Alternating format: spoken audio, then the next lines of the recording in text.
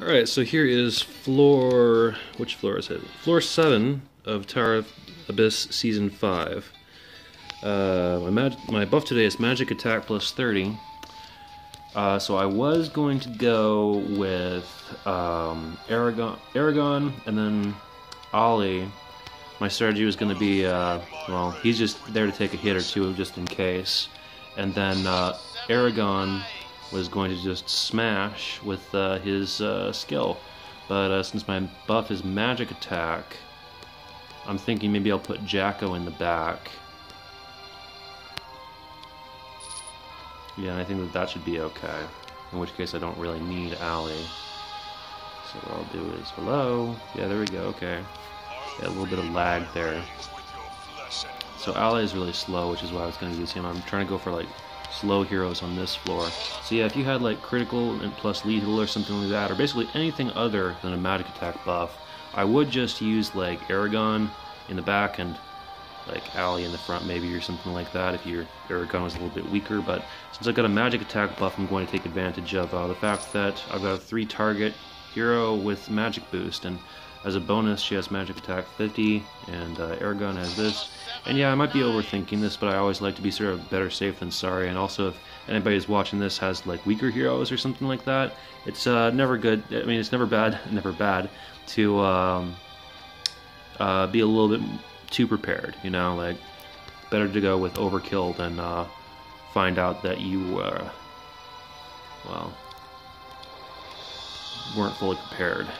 So let's see. Conditions for today are place 1 normal hero on the team. And I believe that Aragon and Allie both satisfy that requirement.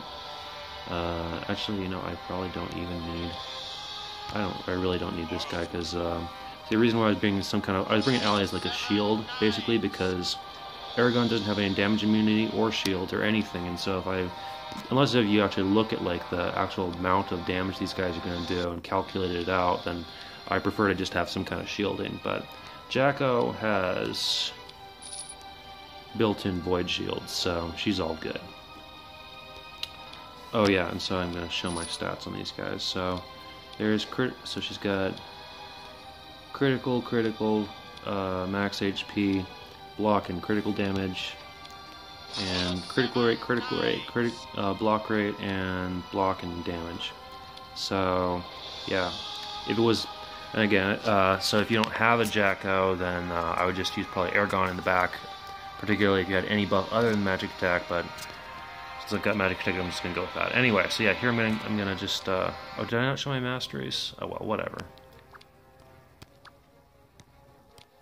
I can take you down with one smash.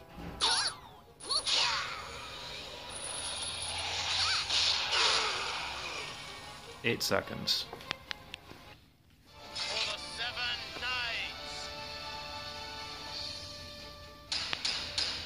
Alright, and yeah, this video is a little bit rushed because I'm doing this as like an afterthought on my way to school, because I realize I'm not going to have time to do this video later. But yeah, so let's see. So Mark Pinja is at the top, #1 spot. My time right now is 2:36. Top time is 2:05. Oh, so 2:36. That would put me about like between 47 and 45. Well, I'd be 45 to 48, somewhere in there. Alright. And, so